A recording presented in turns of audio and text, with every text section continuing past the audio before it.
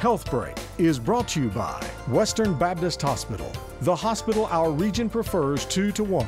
When Diane Copeland of Paducah was diagnosed with kidney cancer, she turned to Western Baptist Hospital, in the nation's top 15% for cancer care, and West Kentucky's only hospital offering Vinci robotic surgery with smaller incisions and quicker recovery. Dr. Donald Spicer explains the advantages.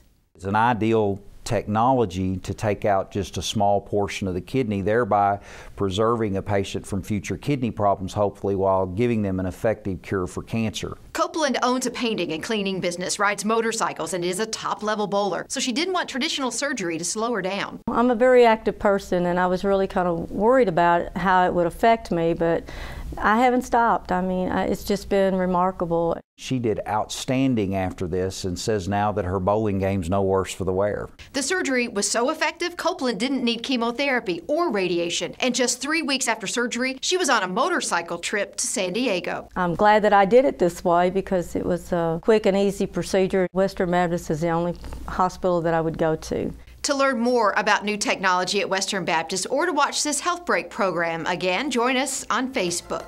For Health Break, I'm Amy Watson. Health Break was brought to you by Western Baptist Hospital.